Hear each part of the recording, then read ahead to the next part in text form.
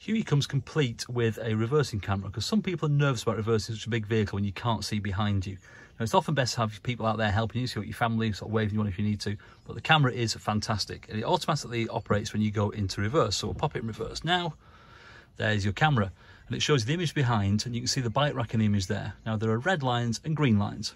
They're there to help you position it. The red lines, basically, if you get into within there, you're going to hit something. That's where your bike rack is. The green lines are the safe zone to park in. So if you get your green lines up to where you want to park, you'll be about 3.5 feet away from the obstruction that's behind you. Let's say when you knock it out in reverse, it just goes off.